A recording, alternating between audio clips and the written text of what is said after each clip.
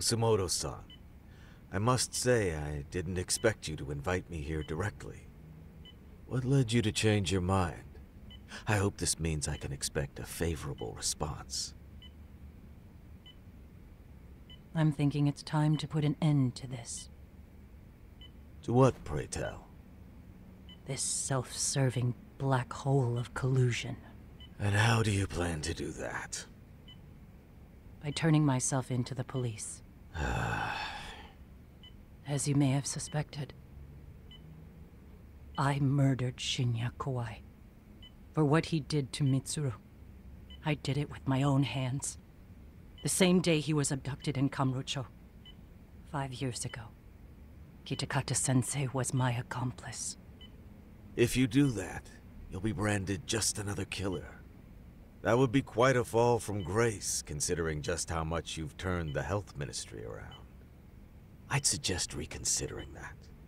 We can protect your secret for you.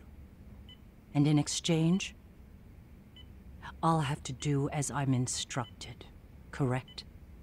As with any organization, our government works within a set of constraints. Everyone has their own opinion of what they believe is best for this country. And only once common ground is established can progress truly be made. However, you've already forged quite a path of progress on your own. Reforming the health ministry, cracking down on embezzlement and dirty dealings. I promise you, both myself and many others respect such accomplishments. However, if Reiko Kusumoto were to go from vice minister to murderer, all those achievements would go up in smoke. In fact, the fallout could allow for even worse corruption to take root. As I'm sure you agree, to our country's detriment. Everyone who lives has their secrets. If you'd just let us take care of yours, you can have the peace of mind you deserve. They'll stay buried, deep in the dark. And therein lies the problem.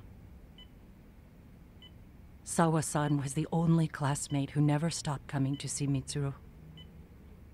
I was the one who drove her away from my son. Even though she was the only person at that school who never gave up on him. I couldn't control my desire for revenge. A good woman lost her life because of that. And now everyone wants to pretend like she never even existed. No better than back then. Mitsuru's classmates pushed him over the edge and didn't look back. I don't care what you say. I'm going to turn myself in. I only regret not doing it sooner. Sawa-san wouldn't have had to die. Well, it turns out you're more naive than I thought. More so than I could have planned against. You still won. You should consider it a victory that I have to resign from my post. When it comes down to it, I'm sure that was your end goal. But you just got too greedy. You thought putting the squeeze on me would net you 160 trillion yen in pensions? Well, that's all going up in smoke. When I turn myself in, that'll be a lost cause. Now scurry off and inform your handlers. Despite all my efforts, it seems you are more of an immovable object than I was an unstoppable force.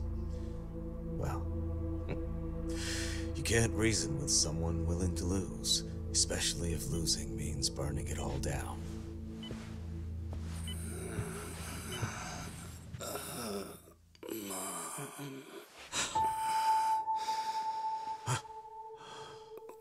Where are we?